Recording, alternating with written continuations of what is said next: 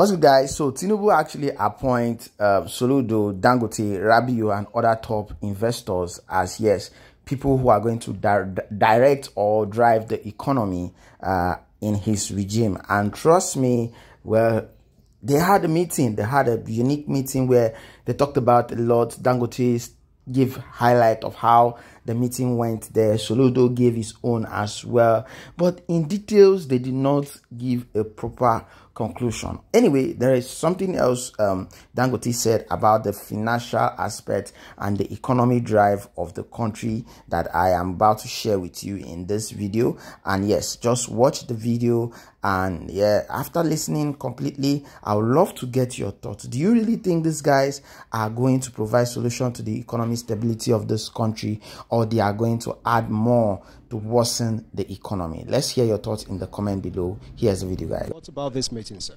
No, I think we had a very, very good meeting, and what we discussed is generally about the economy, food security, security of the nation. We discussed everything in detail, and I think there is the economic,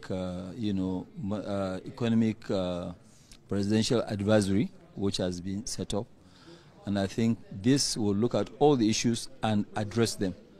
Coming from creating job creation, coming from food security, coming from also reflating the economy. So all these things, they've been discussed in detail. I can't give you all the details right now, but we are hopeful, and we're a great nation. We have what it takes to turn around the economy, and we're going to do that. Angelique is confident that indeed expecting things to get better. What should Nigerians be expecting from this meeting? I think as has just been said, it's a tripartite meeting, and designed to put heads together and to think together.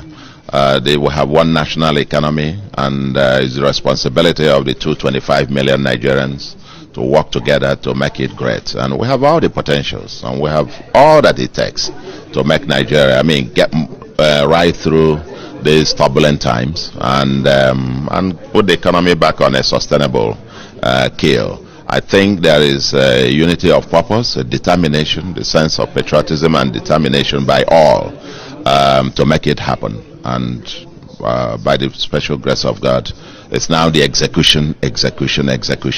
Once it's all got done, executed, and this becomes a standing committee that will be meeting from time to time, to evaluate how things are going and make recommendations to Mr. President and to the